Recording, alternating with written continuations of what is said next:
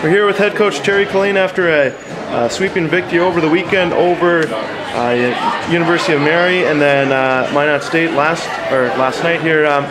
Going into the doubleheader again kind of day, what were you thinking coming into the weekend here, Coach? You know, I think we tried to put some focus on what we need to be doing and trying to get better at some things we've been struggling with, and we've had to do that, you know, more than maybe in the years past. And I think that's where we put a lot of our attention, and you know, I thought we made progress in those areas, but we certainly have work to do yet. For sure. Holding them to just a 0.75 average tonight, great defensive night.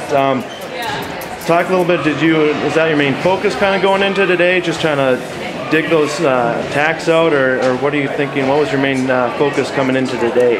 You know, I think one of the things we tried to do is just clean up our play and have less poor touches during a match. And you know, I thought there were times we did a good job of that, but there were also a lot of times I thought where we hit balls in the blocks or did better balls when we had opportunities, and that always makes it harder. For sure.